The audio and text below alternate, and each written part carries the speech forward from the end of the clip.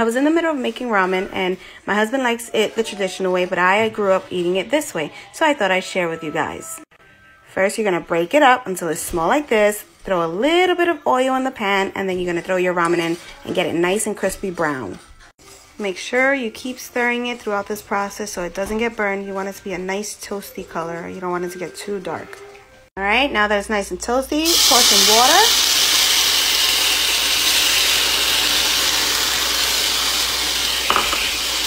And then you just add your seasoning, the package that comes with it.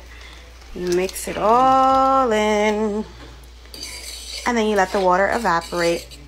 It should look just like that. And this is the final product. It's so flavorful, guys. Go try it.